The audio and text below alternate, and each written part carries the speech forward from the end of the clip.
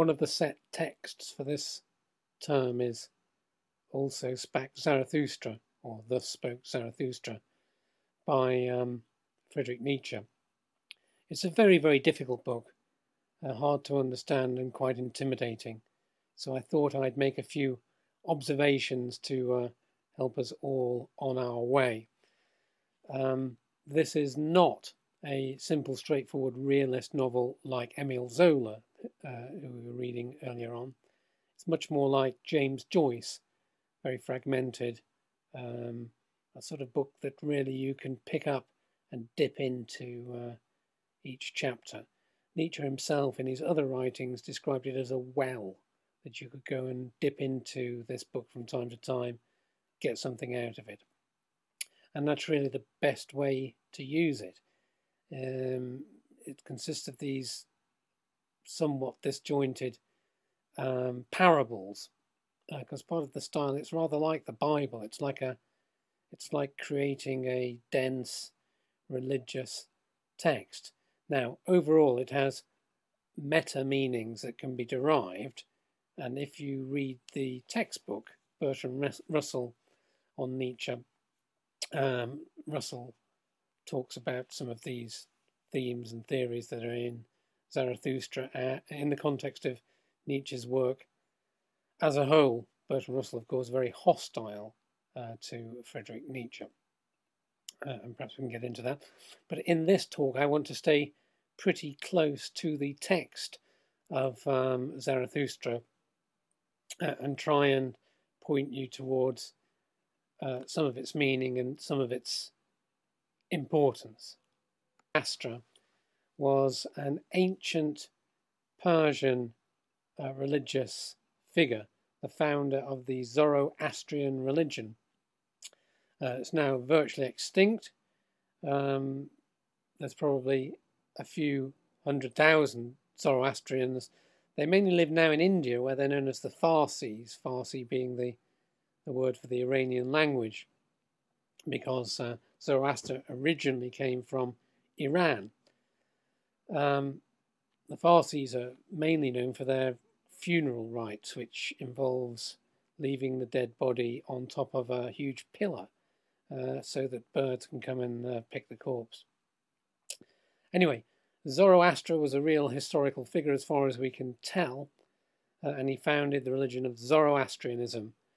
The central point about Zoroastrianism is it divides the universe into a duality of good and evil.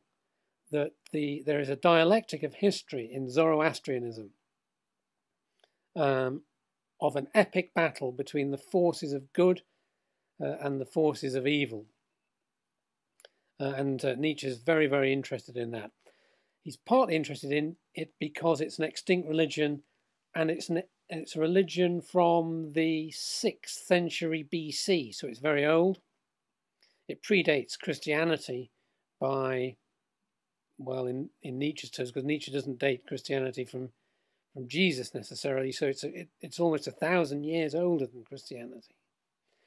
But also, importantly for Nietzsche, Zoroaster and Zoroastrianism was before Socrates. It was before the ancient Greeks. It was contemporary with the very early days of the Greeks. And its religious system of Zoroastrianism was settled long before the age in which Socrates was teaching, and this is very significant. Now, Nietzsche is full of hate. He thinks that hate is a good thing. He thinks it's a powerful, honest emotion, and he hates many, many things. One of which is Christianity, another of which is Socrates. In Zarathustra, you will see the chapter there on the hour of the great contempt. He says the greatest thing in life, thus spake Zarathustra, according to Zarathustra, is when you're hating, when you embrace what he calls the great contempt. This is the most enjoyable thing. And I have to say, as a football fan, I think that's true. When I go and watch my team, I'm not particularly interested in them winning. I'm more interested in hating the people they're against. So I think that there's the psychology of Nietzsche is very true. But you can't say that kind of thing in polite Christian society where all hate is bad and all love is good. One of Nietzsche's points is he wants to reverse that. He thinks love, compassion, softness, gentleness, these kind of things that in our Christian culture and our Socratic culture are held up to be great, are in fact bad things. They are a source of war, of doom, of all kinds of problems. And we need to get back to a realization that contempt for mediocrity, contempt for injustice, contempt for mental sloth are bad things which need to be struggled against. So it's relatively easy to see that Nietzsche would be against Christianity, which, by the way, he sees as simply a sub-cult of Judaism, because at the centre of Christianity, its principal doctrine really is love your enemy, turn the other cheek, suffering is good in this world, the reward is in the next world, you should deny the pleasures of the flesh. He thinks of it, he calls, thinly disguised in Zarathustra, it's what he calls the preachers of death.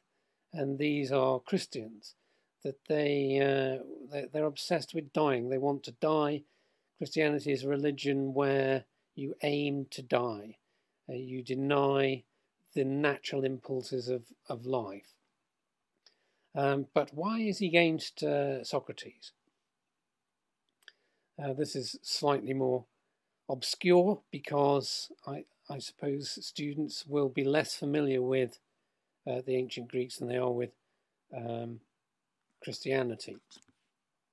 But most people will have heard of Socrates and the Socratic method, which is constant questioning of any knowledge, a kind of all-pervading skepticism. Socrates famously says, the more I learn, the less I know. There are more questions than answers, and that it's really impossible to know anything in this world. In Socrates' dialogues, recorded by Plato, Plato goes on to construct a whole world of a kind of afterlife, an eternal ideal world that's like heaven. And from a Nietzschean perspective, Christianity is essentially just a religified version of Plato's philosophical idealism, and that's derived from Socrates, and that's where it all went terribly wrong. It's been all downhill in Western culture for Nietzsche, really, since the 4th century BC. He thinks the people who had it all right were the so-called pre-Socratic philosophers, people like the Epicureans, who had a morality based entirely on enjoyment, physical enjoyment of this life, of embrace of the sensations and possibilities of this life. They were not otherworldly at all.